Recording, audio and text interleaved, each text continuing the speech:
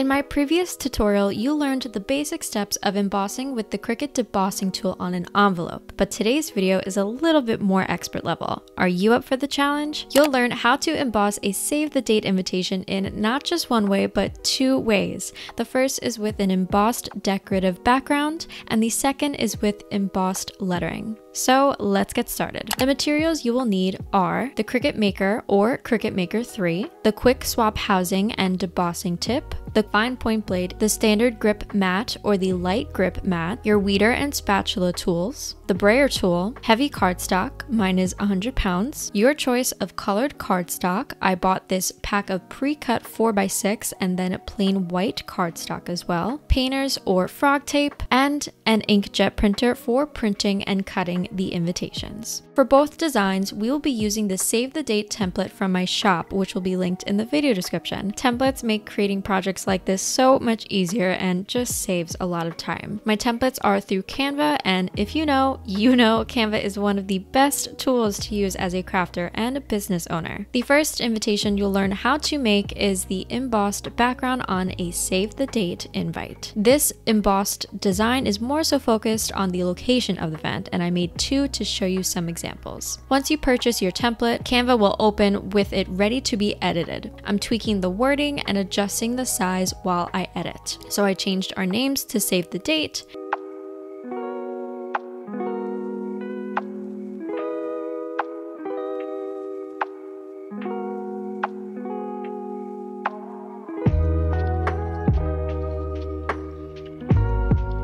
changed the date to next year,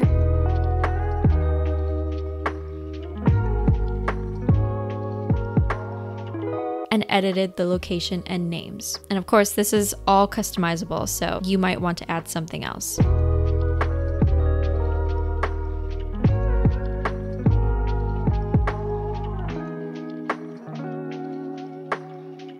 Now for the fun part, finding the embossed background image. Go to Canva's side toolbar on the left and click on Elements. Here you can search a ton of different images. For this invitation, the simpler, the better. Since our fake wedding will be in Mexico, I searched for a palm tree and made it as big as I could. Notice that the lines aren't too thin, it's a thicker design. That's what we're looking for, so the embossed design looks much better. It will look weird now because it's not embossed, but I changed the opacity on it for a brief moment just so you can see a better view of what it will look like. Once our design is done, this step is super important. You need to save the embossed design as a separate page from the text, since the text will be printed on our printer. The easiest way to do this is to duplicate the page and then delete the opposite. So one page, you'll delete the text and keep the palm tree, and the other page, you'll delete the palm tree but keep the text. Save it as a PNG image and make sure to click Transparent Background.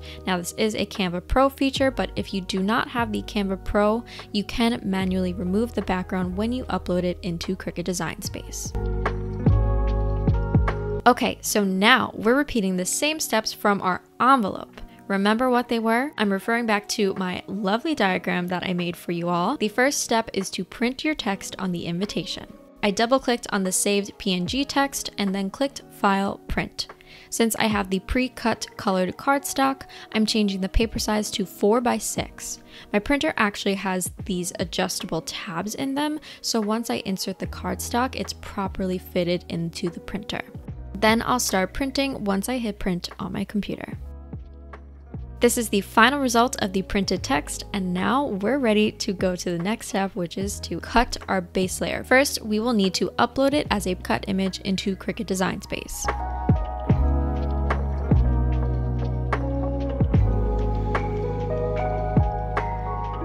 I sized down the palm tree, but to get an even more accurate size, I made a template with the Shapes tool. Select a rectangle and change the size to the size of the invitation, which in this case will be 4x6 inches.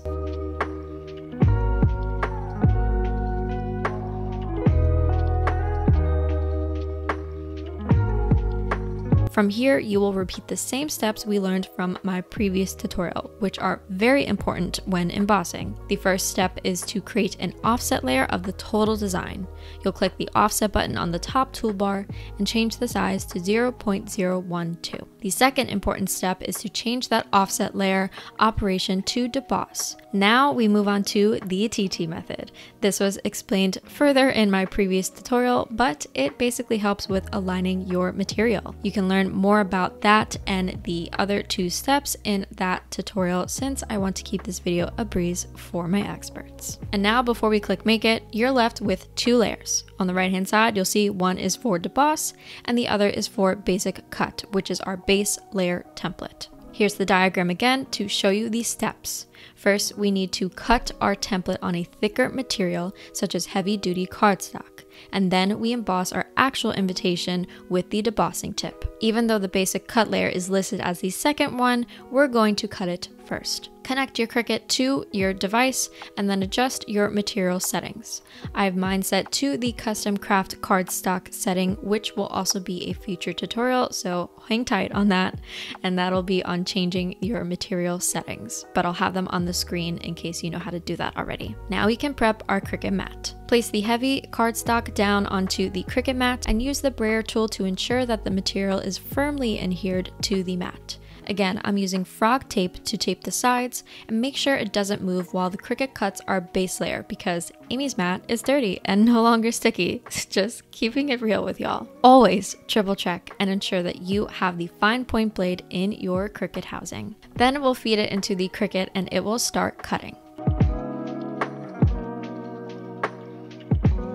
And voila! It cut our design perfectly, and this is why we always do test cuts. The next step is to weed the negative spaces. Carefully remove the inside of the palm tree with your weeder tool. And on to the final step, embossing with the debossing tip. I changed the material settings to heavy cardstock 100 pounds and selected the debossing layer. Then add your pre-printed cardstock to the Cricut mat.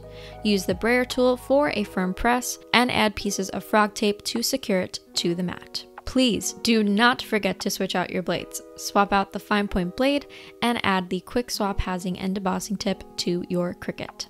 Then feed the mat into the Cricut and it will start embossing.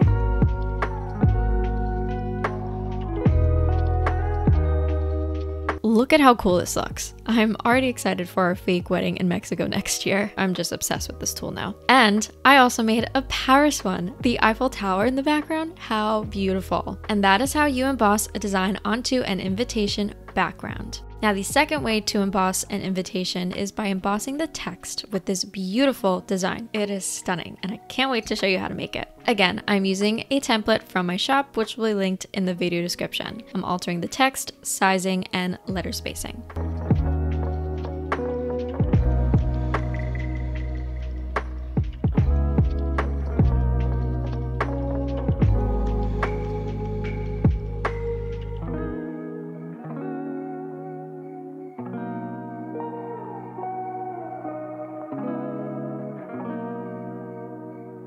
Save your work as a PNG image once you are done.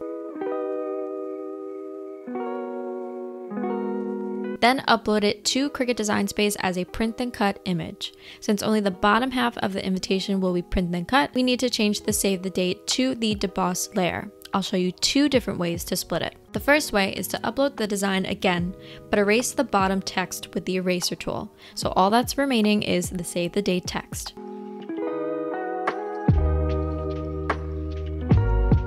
Hit apply and continue and save it as a basic cut file to upload.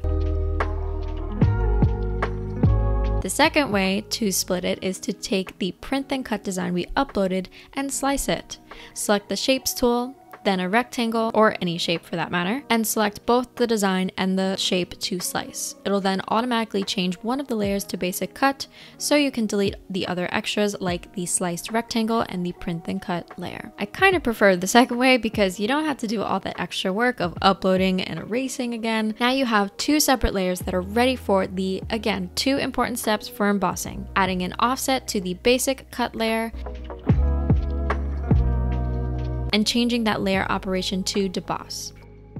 And finally, the TT method. And if you need more help on what the TT method is, you know to go and watch that previous tutorial. Here's my diagram to show you the exact steps we'll be doing for using the debossing tip. The first step we're completing is printing the invitation. I want to take a brief pause here and share that you can print your invitation in two ways. Either place a big piece of cardstock on your Cricut mat to print the invitation details and then cut it into the invitation size, whether it's 4x6, 5x7, an oval arch with your Cricut. Or you can print it how I did before, which is by printing it on a pre-cut piece of cardstock without the Cricut. It can also get very confusing to follow all of those steps back to back, all in Cricut Design Space, especially if you're making invitations in bulk. What might work for me might not work for you, so that's why I'm always adding different options. Now moving on to our second step, cutting the base layer template. Connect your Cricut to your device and then adjust your material settings. The settings are to my custom craft cardstock setting, and then be sure to click on the right layer. Then you can prep your Cricut mat. As you can see, I'm a big fan of getting multiple uses out of one piece of cardstock, but place the heavy cardstock down onto the Cricut mat and use your brayer tool to ensure that the material is firmly adhered to the mat. Then we're using frog tape to tape the sides and make sure it doesn't move while the Cricut cuts our base layer. Then we'll feed it into the Cricut and it will start cutting.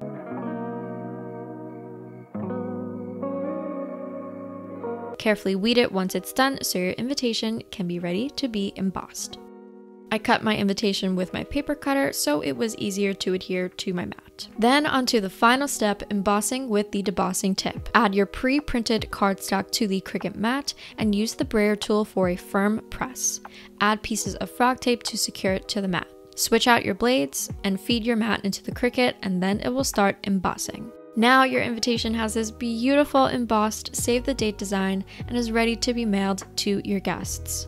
And those are the two ways to emboss an invitation with the debossing tip. Comment if you've tried the debossing tip with your Cricut yet, and if you have, please tag and DM me on Instagram because I always love reposting your projects on my page. Thank you again for watching. Make sure to subscribe for more fun Cricut tutorials like this one, and I will see you in my next video. Bye! Breaks your little heart in mine.